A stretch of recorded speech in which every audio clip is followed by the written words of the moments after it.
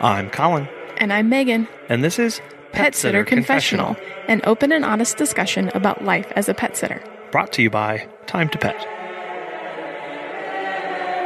Well, hello everybody and welcome back. Today we're so excited to have Becky Eberly on to talk all about her time as a pet business owner and her experience in growing and selling her business and some tips that she has for all of us if that's the direction that we want to go with ours.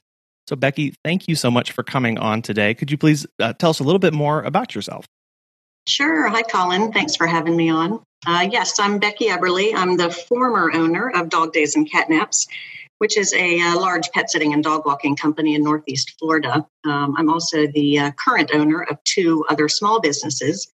One is a consulting business, Becky Eberly Consulting. I help pet business owners with their software and business processes. I work for one of the leading pet software companies. And I also own a bookkeeping and accounting business. I help other service businesses with their finances, financial reports, taxes. That is called BlueStone Business Solutions. So that's what I'm doing currently. You started back in 2000. Why did you decide it was time to start your business then? Yeah, I was actually working in the finance and investments field when I started Dog Days and Catnaps. I was working for two different investment companies in operations and also as a financial advisor. I had also gotten my MBA in finance. So I was in the financial industry to begin, but I kind of learned that it just wasn't for me, the hard sales of the financial advisor position and also just the corporate work environment in general. It just wasn't really my passion. I really loved small business more than corporate business. So also at the time, I was volunteering for the Jacksonville Humane Society. So that was a lot of fun. And I was living with my husband and the love of my life, my dog, Jake, who is an Alaskan Malamute Lab mix. He's about 150 pounds. So we were, busy with him. He had some medical issues. So I was kind of working with my dog. I was volunteering at the Humane Society. I also grew up in a farm in Virginia. We had tons of dogs there. So it seemed to be the appropriate time to start a pet sitting business. So believe it or not, I quit my, sort of high paying corporate finance jobs to start a pet sitting company. Oh. So. Yeah. And now you have all this background and this knowledge in training in business and financial sides too, which is one of the aspects that many of us struggle to understand. So maybe some high level tips or information. How can we get better at the numbers side of our business? Well, I think that a good software program definitely helps. Whether you're using a pet software to help with your, scheduling and reservations and revenue. But in addition to that, also just an accounting type software, where you can potentially download your bank transactions, keep it all organized. So I think really good systems and software can help.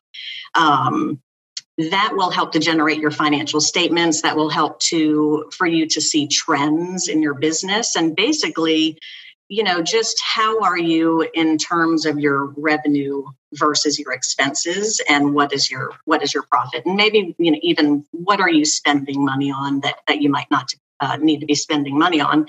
Of course, if you can cut that, then that will increase your profit. So just a bit of organization there. Software really helps. I know that there are a lot of people who that's just not their strength, which is totally fine. In that case, certainly I would recommend outsourcing your bookkeeping or accounting, or even, if you're talking about other aspects of your business, if you don't understand social media, then really consider outsourcing it. Your role as the owner of your business really should be to focus on your core business and growing your core business. When your business is small, you sort of can do it all. You can do the core business, you can do the accounting, you can do the social media and marketing. But once you get to a certain size, don't feel bad about hiring a professional to handle the other aspects of your business. It will help you to grow your business and focus on your core business. Yeah, those two big aspects there, get organized and get help. There's so much, Yes. like, just get it off of your plate. And especially if somebody is a professional at it, that is going to be able to focus purely on that. Yes. That's really great. And you mentioned being able to focus and grow your core business. You grew your business to over 35 staff. How did that happen? Was that an intentional process, or did you just kind of wake up one day and go, "Oh wow, there are 35 people that work for me"?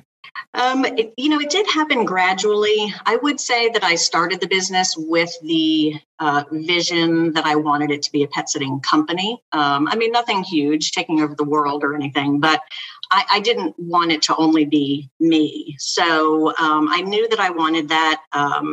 And so I started out in October of 2000, and I went through my first holiday season as a solo pet sitter, which was a lot. And that was enough for me to understand that I needed help. So I did hire my first pet sitter in March of 2001. So after that, it was just gradual, but it was intentional. So, I hired somebody in a certain area. I would do targeted ads in that area to help drum up more business for that particular pet sitter that I just hired. I would always be the backup for that sitter in case there was some sort of scheduling or availability issue. But after that, it really was just an intentional process of looking at my service areas, where is my service needed? Where are the clients and pet owners calling in from, and where do I need to get a new person in place? I would hire the new person and then just try to drum up more business in those particular areas. So yes, gradual but intentional. Right. I like that of going, okay, like I'm getting a lot of calls or a lot of connections over in this area. Does it make sense to hire somebody just specifically over there? And then, as you said, once you have somebody in that area, you can focus marketing. You can start drumming up more because you are able to take on those people in that new area. Yes, absolutely. And I really made a point to not say no to any clients, especially in the beginning, unless, of course, it was just an obvious, problem, or if they were not going to be a good fit for the company, a very aggressive dog or something like that. I guess in addition to just hiring in those areas and saying yes to the clients, I also talked to everybody. I lived in an apartment complex at that time. I, put pamphlets and flyers in these newsletters that go out to the hundreds of people who lived in my apartment complex and also the complexes around where we lived. Spoke to vets, to see if I could get onto like a referral program with the veterinarians in the area. So just speaking with people, going to different events, getting vendor booths at different events. Believe it or not, and this is going to age me a little bit, but I did start the business in 2000. So my first advertisement was in the Yellow Pages, if you remember what the Yellow Pages were. I believe they were pages that were yellow in nature. Yes, that's right. And businesses placed ads in them. So I remember the phone book person came to my apartment and I placed the Yellow Pages ad. So that's a little funny. There was no social media or anything at that time. But as the business grew and as the years went by, of course, I had a website, promoted the website as much as possible, got online, did social media, Google AdWords. Google AdWords is nice because you can target it to certain zip codes or parts of town and also different demographics. And the conferences, many of the pet sitting organizations have these conferences, PSI and NAPS. I really found those to be invaluable just because you get to network with other pet sitting companies. You get to meet other pet business owners, network with them, just talk to them about what they're doing. But there are seminars, at these conferences just with tips and tricks about how to do this or how to do that. So that was really invaluable to me to help grow the business and get my processes down. Yeah.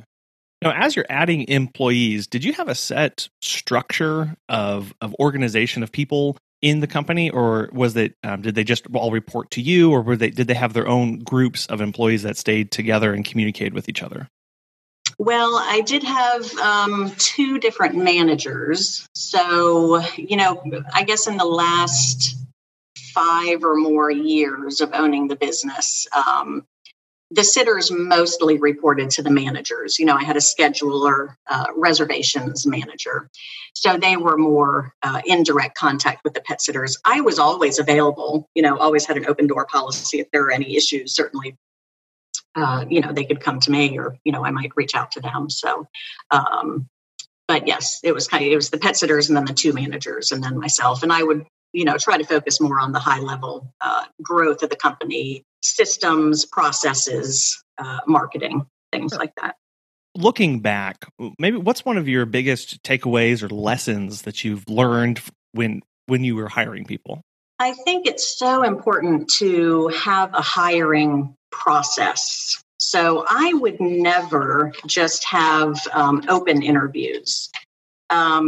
I would always have a process where, it would start with the initial help wanted ad for the pet sitters.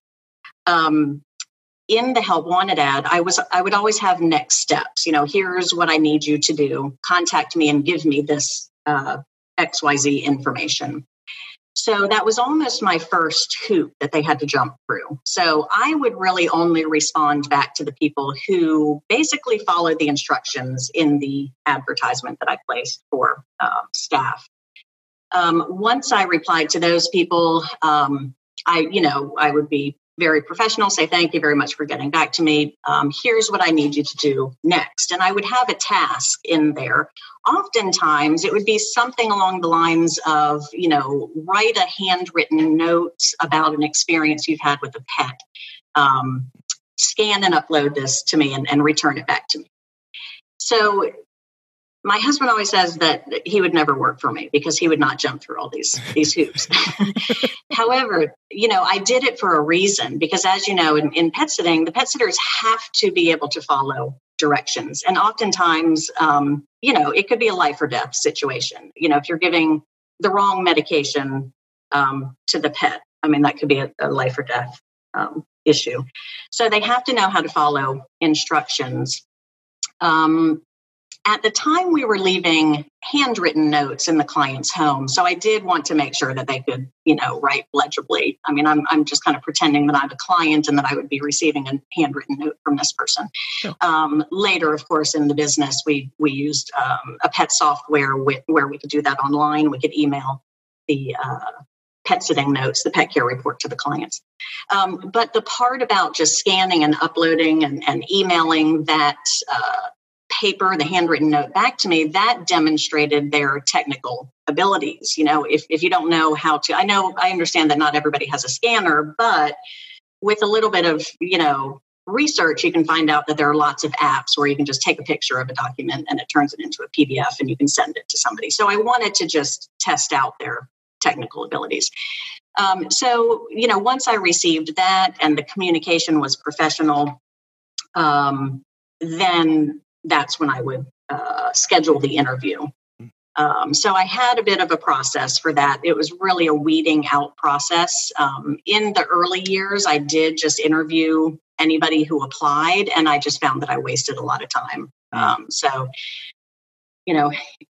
trying not to waste my time any longer, I came up with a process. And, the interview itself, I really focused on the open-ended questions.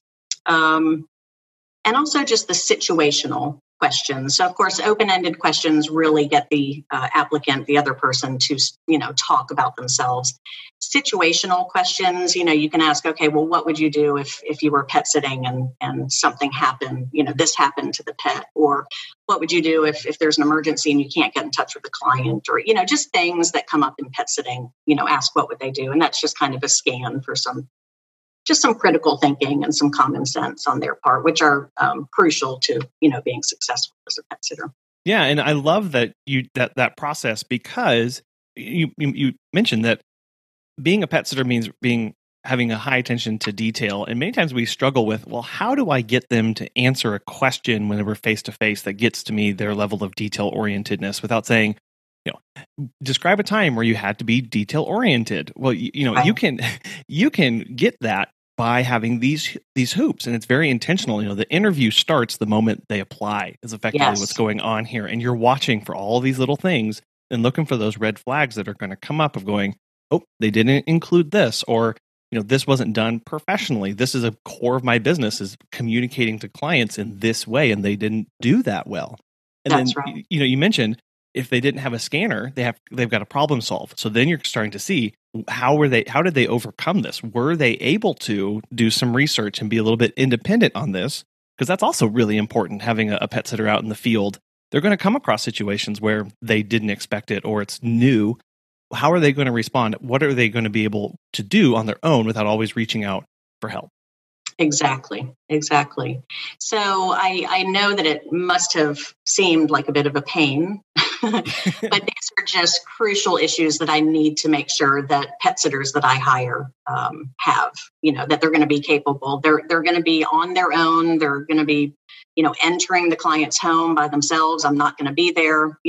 They can call me if they need to, but yes, it's just a test to make sure that they have these critical thinking skills. So that really worked for me. Yeah. Well, and it sets them up for success to work for you as well, because then you're getting people in that you're going to get along with, or you're going to be able to have set standards for, and they're going to be able to meet those. So all those expectations are kind of out there and pre-screened before they even start. Absolutely. Now, you were in the business for quite a long time. How did you keep showing up day after day? Yeah, that's a good question. It is a long time. First, I think that it really comes down to just a fundamental love for the pets that you're taking care of, and also just a love of helping others. It's really a caregiver position. You really just have to enjoy the pets that you're taken care of, and also how much you're helping out the pet owners as well. But also, a pet sitting business can be extremely flexible. So it's really not the same tedious job day after day. You can really make it yours. You can, add services that you enjoy. You can not provide services that you don't want to provide.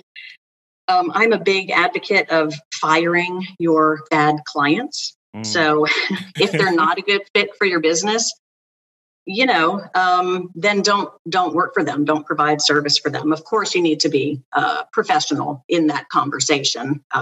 You don't want to have them get their feelings hurt. You need to have an explanation for that, but they probably feel it as well if you're, if it's not working out on your end. But, they say that 20% of people or 20% of the clients cause about 80% of your problems. Mm-hmm. So by all means, if something is not working out, get rid of the clients that are causing the 80% of those problems. So in addition to that, with the pet sitting business being very flexible, you can, add complementary services. You can add grooming if you want to. You can add poop scooping, training. If you're not able to do these things, then certainly hire somebody who is qualified. It was around 2006 or 2007. I actually bought a doggy daycare and a boarding facility out at the beach where I live in Northeast Florida, to complement the pet sitting and the dog walking service, which worked out very well. I found that there really are two different types of clients. Obviously, the clients that were using us for in-home pet sitting and midday dog walking and overnight pet sitting, where we would travel to the client's home, that's kind of one type of person or type of client where they want that in-home experience. Mm-hmm. I found that there are plenty of other clients who were not really comfortable with that, and they much preferred to bring their dogs to a location. So we offered the doggy daycare, just for the day, usually Monday through Friday, and then the overnight boarding. It was a cageless boarding facility. So it had a homey feel, kind of a beach house for dogs feel. And I found that it just complemented the in-home pet sitting part very well, because then I could offer different services for different types of clients. So I think just because it's so flexible and you can make it yours, make it what you want, that's how it's very easy to show up every day. Yeah, your emphasis there on adding services you enjoy. Make it what you want. It's your business, don't try and make it something that it's not or that you don't want it to be, because then it's hard to show up for that. It's hard to show up and work hard and pour all of your passion into something that's not yours, that doesn't align with things that you want to be doing. So I love that you said, make it what you want it to be, because that's what's going to be able to keep you coming back day after day. That's right. That's right. And there's really no mold that you need to fit into. You don't need to offer the same exact services at the same prices that everybody in your community is doing. Really focus on your strengths and what you want to do. Yeah, what you would enjoy. And you mentioned there that a key aspect that too was firing your bad clients. What did that process look like for you? And how many did you find yourself doing that a lot, or was that something that you only had to implement a few times? I really only had to implement that a few times. I wouldn't tolerate certain things. If there was any sort of abuse, towards me or towards a pet sitter, that was almost just an immediate, we can't work with you type of situation. And I tried to be very in tune to my staff. They're working for the business as well. I want them to be happy. If they're happy and if they feel supported, they're just going to do a much better job for the company and for the clients. So it wasn't very often, but in certain situations, yes, I would just have to call the client and explain the situation and say, I just don't think that we're a good fit. And depending on the situation, there's a possibility you could refer them to another pet sitter, but I certainly, another pet sitter in town, but not if it's like an abusive type situation, or if there's any sort of like animal abuse, then that certainly would not be a referral situation. But yes, I think you have to have your standards. You really just want to be working with the people that appreciate your service and also that you can do a good job for. Yeah, have the standards, have those lines in the sand so that when those are crossed, that you have recourse, that you are not going to tolerate that, because that's going to tell people what your business stands for. And you also mentioned looking out for your staff too. How are they being treated? Do they feel safe? Are they comfortable? Do they have concerns? And listening to them and being open to getting feedback and then acting on that as the owner. Yes, absolutely. Have you heard about Time to Pet?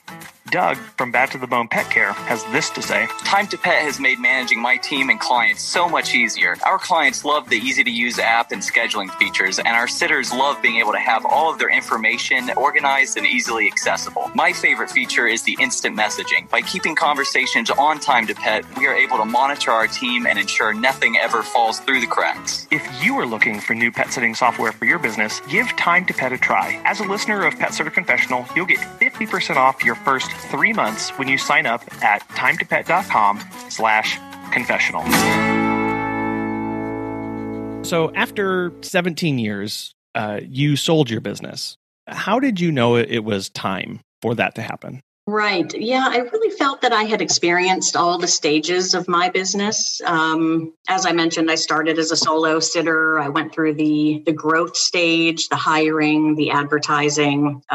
We expanded into new services, different service areas, the doggy daycare. We were well into 6 figures revenue, 2 managers, over 35 pet sitters. In addition to that, I had already started with the pet software company, and I was happy helping other pet sitting business owners with their business processes, with their software. And I knew that I wanted to return to my financial roots eventually. So I just felt that it was time to kind of pass the torch. I was looking for new challenges. Yes, and I ended up selling the business to just a fabulous new owner who's a great guy, and sold it for over 6 figures as well. So it was a nice experience. Yeah. Yeah. So it sounds like you were pretty emotionally prepared for that. Did it impact you on an emotional level to sell your business and watch it pass on to somebody else and out of your hands? I think it did. Yes. Now I had thought about selling it for several years. And like I said, I was kind of moving on to other things, but your business is really like your baby. I mean, you start the business, you're so just personally invested and involved in your business. I really wanted to find somebody who would get the gravity of that, and really understand that, I guess I wanted to see that they wanted to continue the good customer experience for our customers. So I wouldn't let it go to just somebody who was really interested in maybe making a lot of money, or, if there was a situation where they were in a bind and they were hoping this business would get them out of their bind. I really wanted to find somebody who at their core understood the clients, understood the service, would continue that good customer experience and just provide a great service for the pets and our care. So I really felt that I was attached to it. I was looking for that perfect buyer. Well, So. I'm sure that made it easier for you too, knowing you had the perfect buyer in mind, right? And then you could see, is this who I would want taking care of my clients? Is this who I'd want taking care of my clients too? Yeah, that's right. Hire business. So he bought the LLC. It wasn't just the client list. It was the whole company. The LLC. All of the processes that had been developed over 17 years, all of the paperwork, the manuals, the staff, the managers. We had an office that was a leased space, so the office came with the business as well. All of our trade secrets, the name, the brand, everything, the whole company. So essentially, at first I had listed the business for sale with a business broker. And that was for maybe 6 to 9 months or so that it was for sale with a business broker. And I got some leads and I did get an offer, but it just didn't feel right. There was a bit of a contingency where some of the sales price was contingent upon future sales, where we already had 17 years of proven processes and sales. So I'm not a fortune teller. I can't tell what's going to happen in the next year. Sure. COVID as an example. So I didn't want to go into a business relationship like that. So that contract with the business broker lapsed, and I decided just to kind of hold on to the business for a little while. I actually ended up listing the business for sale on my own. It was through a online marketplace called bizbuysell.com. So it's where, people can buy and sell their businesses and list it. So there's a small listing fee. But I basically wrote everything up. I came up with the financial reports based on my, revenue and expenses and everything that was in the software. And that is actually how I found the new owner. So he contacted me through bizbuysell.com, and we went from there. Yeah, we just started a conversation, and he had an attorney that was, helping out with the paperwork with the sale, all of the paperwork that's required, all of the contracts and all of the, reviewing all of the financial information. So just a little bit of him getting to know the business, getting to know me, looking at and also verifying all of the financial information, looking at our pet software that we used, looking at the schedule, the past schedule, the upcoming schedule, the revenue, the staff, just everything. And then we, just decided on the sales price, and really, it was mostly his attorney that he had, but I, of course I hired my own attorney, but at least, there was no business broker involved. The business broker was helpful in my experience, but they take such a large cut of your sales price. So I was thrilled to only have to pay the small fee to the relatively small fee to the attorney, as opposed to a big chunk to the business broker. Yeah, it really sounds like it's a really deep dive, and you're going to be combing through every aspect of your business. So having all of that up front and do that ahead of time so that it's all on the table sounds like it really saved possibly a lot of time and work on both of your ends. Yes, absolutely. I think if you're considering selling your business, you really need to be organized. You need to have all of your financials and all of your business processes documented. I would say at least for the previous 3 years. A new buyer is going to want to come in. They're going to need to verify all that information. So something huge is that you really, and this is, an accounting principle, you have to keep your business and personal finances separate. So it'll really cause some problems if a new buyer looks at your business and you show them maybe your bank statements or, your QuickBooks file, and it's just all a mixture of your business expenses and your personal home mortgage payment. Don't do that. You have to have a separate business account, only have your business revenue going into that account, pay all of your business expenses through that account. It has to be verifiable to a third party. And also just in addition to, like I said, the documented schedule, the documented pet sitters, the documented revenue that's in your pet software. Most of that doesn't just happen overnight. So if you are thinking about selling your business, start really early and getting all of that, because it mentioned the past 3 years, I have a hard time remembering what I did a couple months ago, let alone where my business was 3 years ago, unless I start taking good documents and writing things down now. So really making sure all those ducks are in a row before that process even gets started. That's right. Yeah.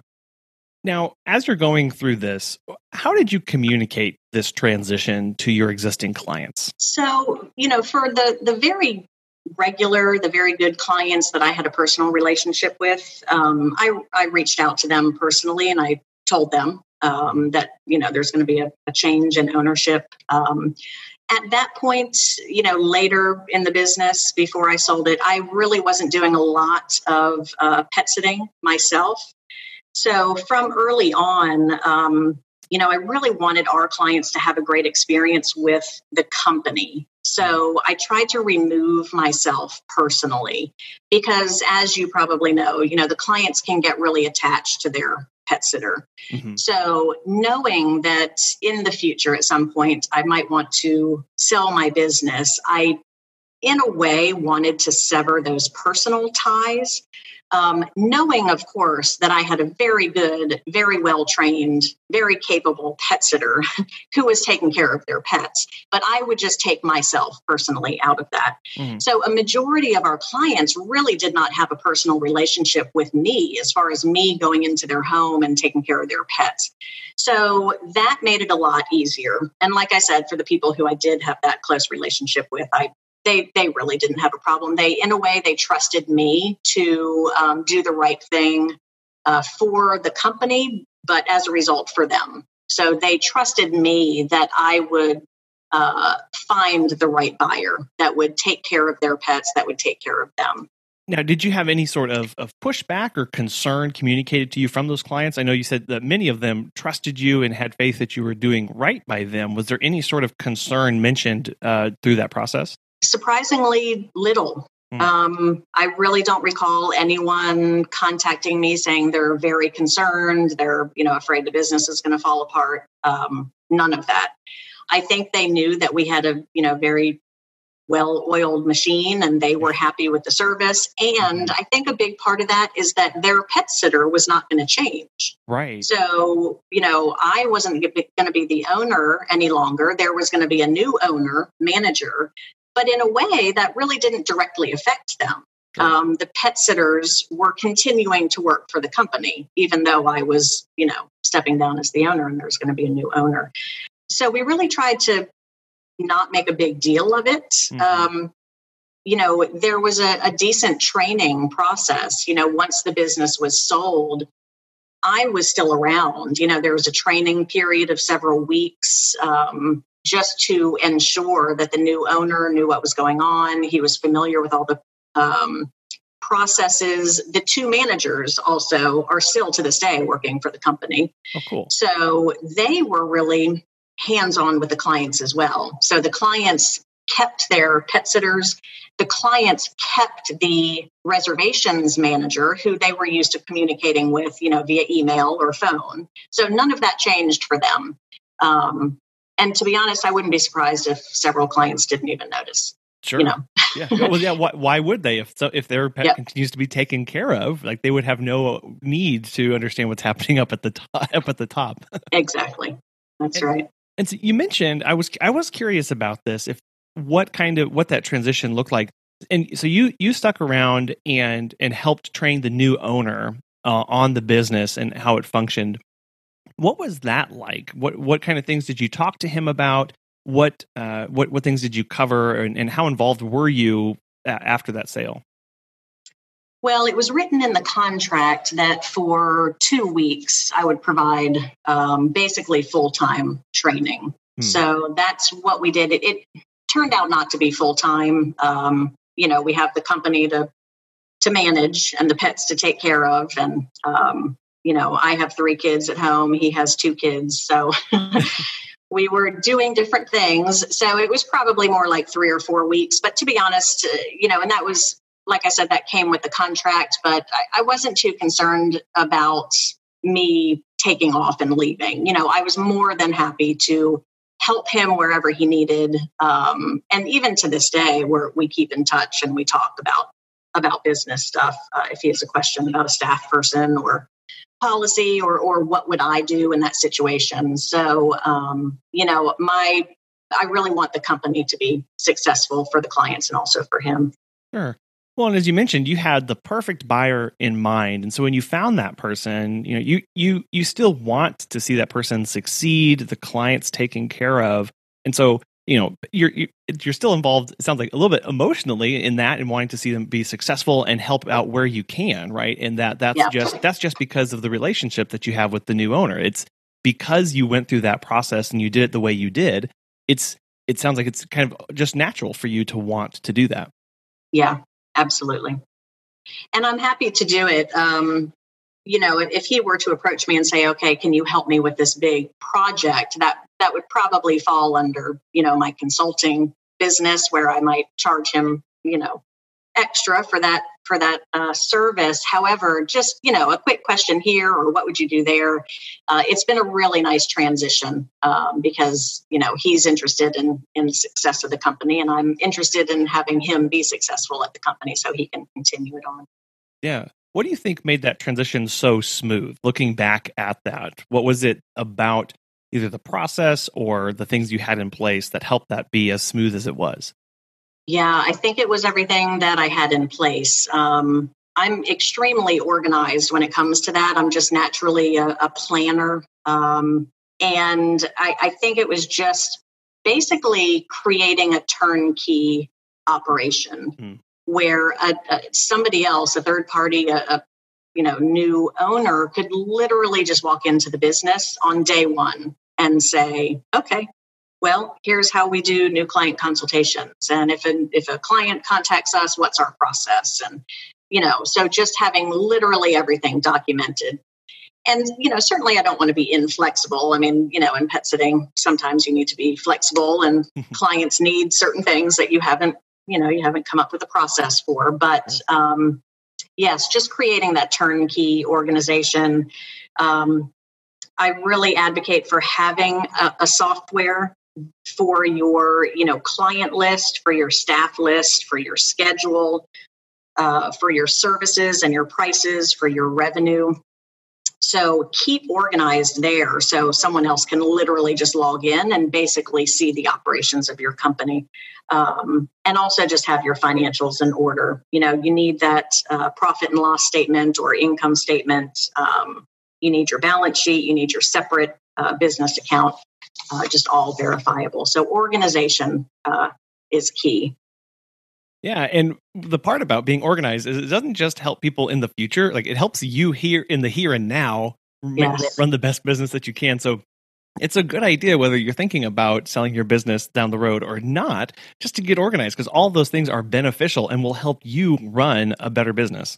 Yeah, 100%. Because I always say, the one thing that cannot happen in pet sitting is that you forget to show up to let a dog out or to a consultation. So not even just thinking about selling your business, but you're absolutely right. Just in operating your business, you have to have these systems in place where it's nearly impossible for you to miss a visit, or for one of your staff members, pet sitters, to miss a visit. So, use a software, have those email confirmations, the text message confirmations, confirm it with the client, just everything you can do to have it in front of you on your calendar, and get those pop-up notifications. Have all of that in your processes. That'll 1,000% help your operations. Sure. Now, after you sold, you made a transition and actually opened up a small brick and mortar boutique.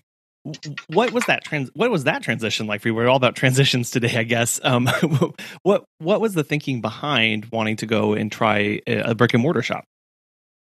Yeah, it's interesting. I think I'm a bit of a serial entrepreneur, if I were to be honest. So I love just the planning and organizing of starting a business. And also just, while you're operating the business, I just love the organizing the financials, looking at the financial reports. I loved the point of sale system for the gift shop, the inventory.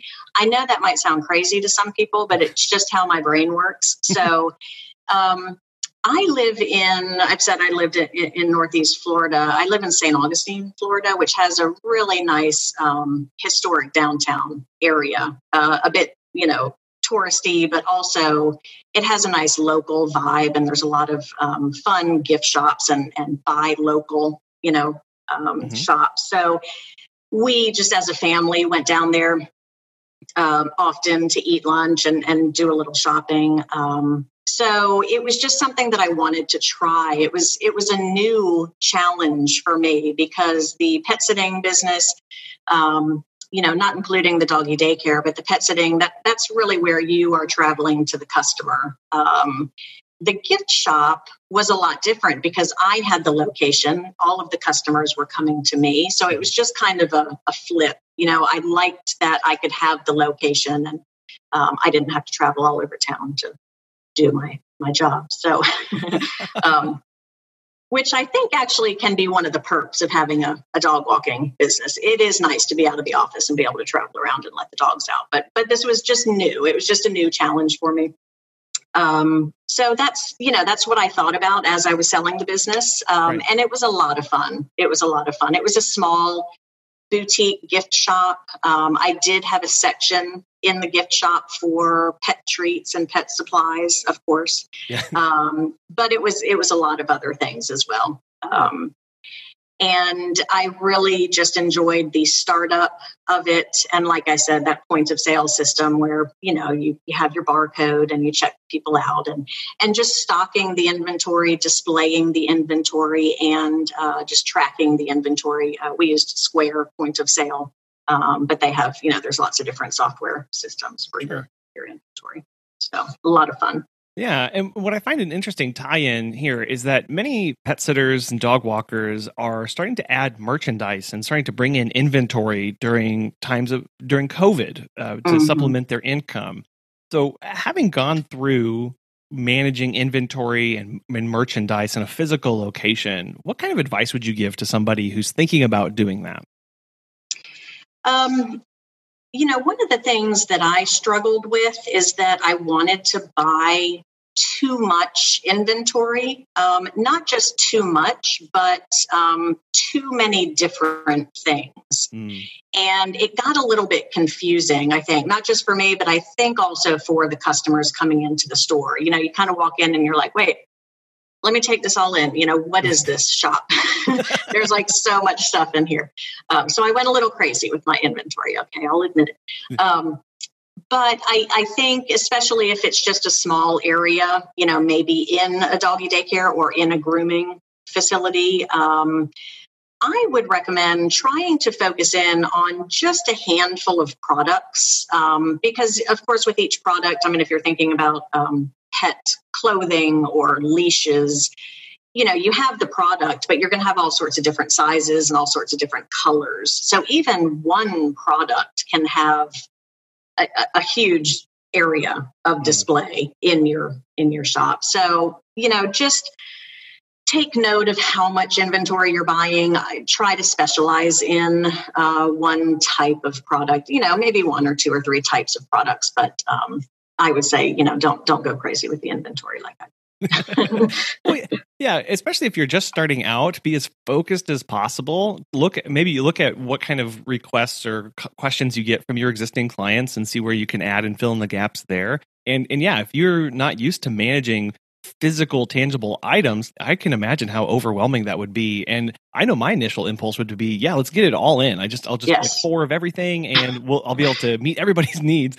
And then trying to unpack and find places for all that in your store would really it would drive me crazy trying to do that the right way. Yes. So start small and see where you can really find a need. It really sounds like what you're saying here is just stay focused, be adaptable to what your clients are asking. Yeah, absolutely. Because people definitely did come into the shop and they asked us if we had certain items. And believe it or not, one of the most popular items that people asked for were socks, like specifically Christmas socks and Christmas ornaments. Even in July, they'd come in July and they'd say, do you have any Christmas ornaments or Christmas socks? And I'm thinking, what? It's July. But I think, they're collector's items. People travel in the summertime and wherever they go. I do the same thing with magnets. Every time I go someplace, I just grab a magnet. A lot of people do that with Christmas ornaments. So maybe if you do have a little retail spot, you might want to consider getting some pet Christmas ornaments. They probably would sell. But yes, so listen to the customers coming into the shop for sure. So maybe go with your gut, order the few things that you definitely want to have in your shop, but keep a little space for the things that people ask for. You certainly want to provide to your customers what they want. Yeah, absolutely. Just so that you're meeting their needs. And again, we try and do that with our own pet services, and need to continue to do that with the products that we're thinking about bringing in. That's right. Yeah. And I think, the location is important as well. If it's just an add-on to another shop that you have, that is your location. But if you're looking to add a separate location, definitely think about the location. We were in our gift shop, we were about 2 blocks away from the main pedestrian street. It was that's where everybody, it's a street, but it's closed off to traffic, and that's where all the shops are. So we were very close, and we did have we were close to a parking lot where a lot of people parked and they walked to the main pedestrian street. But even though it was close, we didn't do nearly the amount of sales that the people did on that main pedestrian walk. So definitely just think about the location. Even a couple of blocks away could make a big difference. But you do also have to think about your expenses. We certainly were not paying the rent that the people were paying on the main pedestrian street. So, you kind of have to take the anticipated revenue, but also the anticipated expenses that you're going to pay. Yeah. So think about the location. Yeah. Pros and cons to all things in life and in business, it turns out. Yeah, that's right. Thinking about just pet care providers, what would be your number one piece of advice for them? This is a tough one. I mean, I've talked a lot about just the processes and the day-to-day, the operations, the financials, the software. I think even before you get to that, you really have to work on your mindset. I would say that I would really want other pet business owners to just approach your business with integrity and purpose. Do right by your clients, their pets, and also your staff, because you really just need to give to get. So, be a good business owner, be good to your clients, to your staff. It will reflect greatly upon you and your business, but also just the pet sitting industry in general. We've all heard nightmare stories about, quote unquote, bad pet sitters. So we certainly don't want to be that. And in the pet sitting industry, we want other pet sitters around the country and in our neighborhoods to be offering a good service as well. Just, take care of yourself. I think it's so important to exercise, to eat well. Don't let yourself get burnt out. In my experience, so many people are a little scared, afraid of hiring staff. Don't be afraid to hire staff. I guess have confidence in yourself that you are going to be able to train that person. You're not the only person that can pet sit for the clients. I know they'll make you think that way and feel that way, but you can train other people to do an excellent job. And as a matter of fact, when I stepped away from doing most of the pet sitting in my company, the clients loved the pet sitters even more than they loved me. And I was kind of like, wait a minute, I thought I was your favorite pet sitter, but they would just reach out to me and were saying, Becky, oh, she's so wonderful. Thank you so much. And so on one side, I was not really hurt, but a little hurt. Sure. But I felt so good that they were 1,000% comfortable with the people that I was sending to them.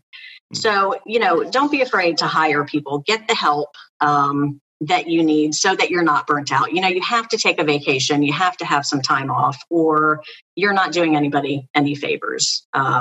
You're not going to be good for the clients, for the pets, if you're burnt out and if you start not enjoying your job. And, if you are a little afraid of hiring staff or doing something in your company, just remember that saying. I love this quote, feel the fear, but do it anyway. So many people are afraid. Everybody's afraid of something. You just have to feel it and you have to make a plan and do it anyways. So have your vision for the company and do what you need to do and just feel the fear and do it anyway. Good systems in place. I already spoke about that. Just have a vision for your business, have confidence in yourself, and just don't let those day-to-day problems and issues distract you. Sometimes those clients, the 20% of the clients who are causing all of these issues, they'll distract you and they'll get you off of your vision. So, try not to let that happen. Just be confident in your own capabilities. You can do it. Yeah, I love that. Now, I want to know, after all that you've done and are doing, from running a pet business to the consulting, from a boutique, what does the future hold for you personally? Like I said, I think I am, an entrepreneur at heart. So I certainly wouldn't be surprised if I started a new business. Not quite sure what that might be. I've recently started the bookkeeping and accounting business. So I'm in the planning and the growth stage of that. So I'm really enjoying that and really enjoying helping, the other service business owners with their finances. So it wouldn't be anything immediate, but like I said, I wouldn't be surprised if I came up with something else in the future, another business that I haven't done yet. So we'll see what that might be. I'm also really interested and thinking about possibly writing a book.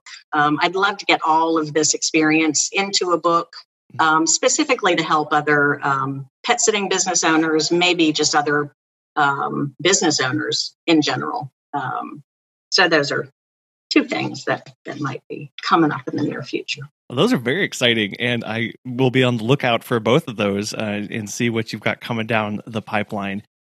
Becky, this has been extremely eye-opening to hear about your experience, and just wonderful hearing about how you stress the importance of being process-oriented, being organized, and not being afraid to do something different, something new, and yet knowing when it's time to move on to new things. I love that part of your story, and I know there's so much more here, and you've got a lot going on. So how can people get in touch with you, ask questions, and find out more? Yeah, absolutely. I'm happy to chat. My email address, the best one to use would be Becky Eberly Consulting @gmail.com. So if anyone wants to reach out and ask about my experiences, or if you have a quick question about your business or anything like that, I'm happy to help with that consulting, or if you're interested in outsourcing your finances, we can have a discussion about that as well. So Becky Eberly Consulting @gmail.com. Wonderful. Again, Becky, it's been a real pleasure. Thank you so much for coming on today. You're welcome. It's been fun. Thank you so much. So what are the next steps in the life of your business? Where do you see yourself moving to in the future? What I love about Becky's story is that after 17 years of running a very successful business, she knew it was time to move on to something else, to do something different. And recognizing that that's okay and that we can make those kind of decisions in our life when we want to make changes, we can make changes. And that is part of evolving as a business owner, as operating a business, and just at a personal level too. Let us know where you see your business moving and the kind of things that you're working on and towards in your business. You can send us an email at feedback@PetSitterConfessional.com or check out our website or Instagram and Facebook at PetSitterConfessional. We'd like to thank Time to Pet for making this week's show possible. Go check out timetopet.com/confessional for that discount. Thank you so much for listening this week. We'll be back again soon.